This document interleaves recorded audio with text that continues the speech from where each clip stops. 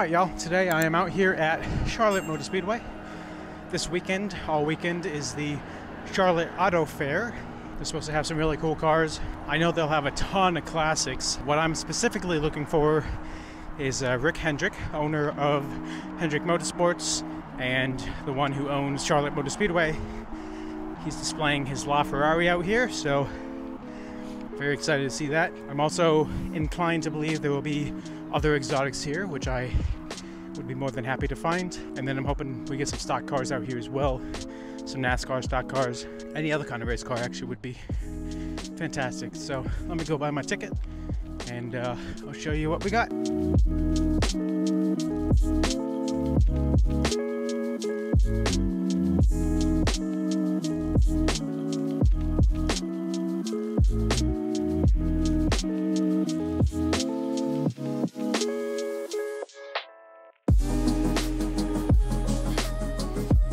So here we are out at the out on the track, which is fantastic, really cool.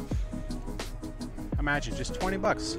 You can get in here, you can walk on Charlotte Motor Speedway, you can cross the start-finish line, which is what I am doing now. There's the flag stand, there's the line, I win. So cool.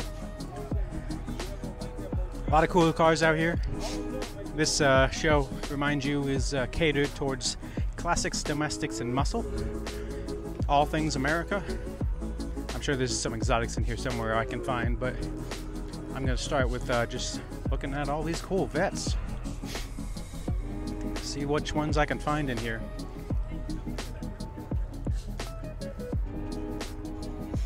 I'm not really here to take pictures like I usually do. I'm just here to enjoy the day. I might take some pictures. I did bring my camera with a few of my lenses, but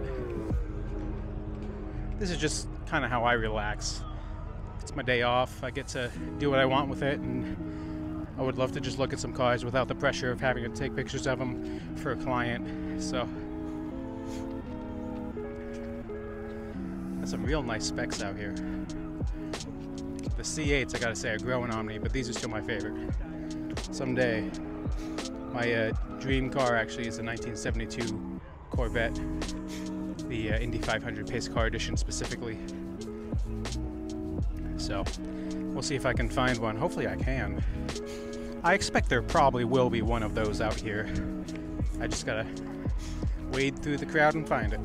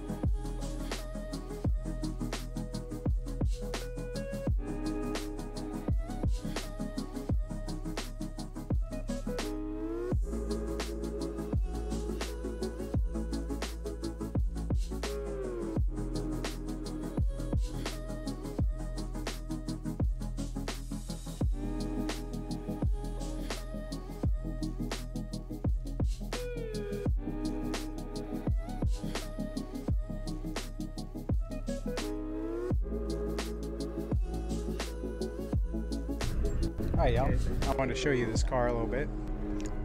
I was just talking to the owner. He doesn't want to be on camera, that's fine. But he was telling me about how they converted all the stitching from yellow to orange, the seat belts from yellow to orange for this. He really just likes golf and he really wanted to get this all specced out properly, and I think he did a fantastic job.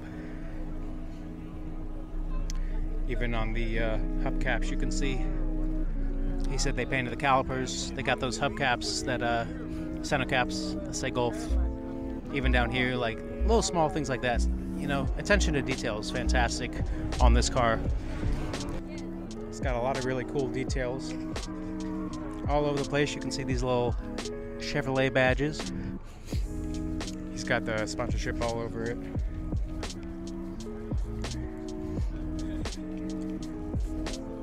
Really well done. The seats are even embroidered with Golf.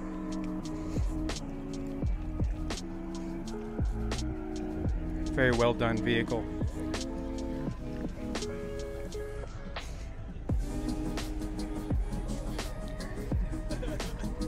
And then he's got the C8 license plate as well.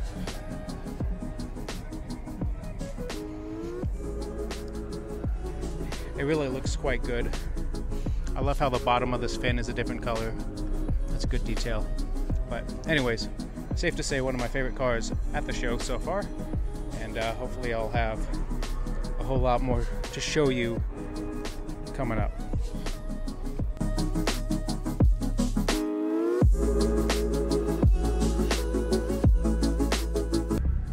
So here we have some Buick Regatta. I've actually never heard of this car.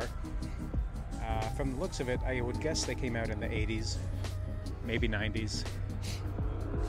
Probably 80s though. So I've never seen these. My father had a Buick when I was a kid. Not one of these though. I actually don't know really anything about this car. But there's 16 of them here, so they must have some sort of presence, some sort of collectability, I would imagine. They're not super sporty and they're not super luxury, but I mean, that interior is fantastic, and I'm sure for the day it was quite a cool car. It's interesting how that dashboard is pushed back like that. Huh. Are they all like that? They are. It's interesting. I'm gonna have to do some research on these. If anyone in the videos watching this, you know anything about the Buick Regatta, drop a comment. Let me know what's up with them. But anyway, they look pretty nice all lined up like this. I'm gonna go check out that blue one. They got all sorts of cars out here. I'm sure you can hear in the background tires squealing. They're doing some donut competitions outside, some Formula Drift kind of stuff. I'm sure I'll head out there eventually. But this blue is nice. What an interesting car. I'm gonna have to look this up. Maybe Doug DeMuro can help me out on this one. He's the guy I go to whenever I don't know what a car is. I just saw this and I checked a couple of the other cars and they all have it. It looks like it has a digital gauge cluster, which I was not expecting. Which makes me think maybe this is more of a 90s car.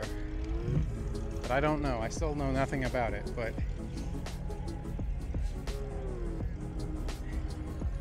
I thought that was cool to point out. It does have a tape player, but that doesn't mean anything. It could still be an 80s car with a tape player, I think. But, yeah. Well, this is neat. Here we have 3 classic Opals.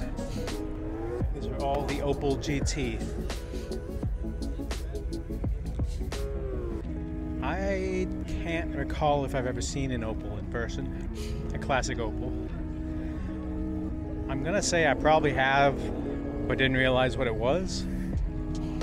But they're really cool. I'm sure they're quite rare. They're probably quite valuable at this point, but that's pretty neat to see. Here we have a Polizei. This, I believe, is a German police car. And I believe it's German because Opel, Gut Affenstung, which I don't know exactly what it means. I mean, Opel, it's an Opel, but then Gut is good, and then I don't know what the other word is, but it is German. So I believe it's a German police car. So that's pretty cool. Likely not modern, likely a classic German police car, but either way, that's pretty neat. I have for sure seen cars like this in various movies and TV shows from the 80s and 90s.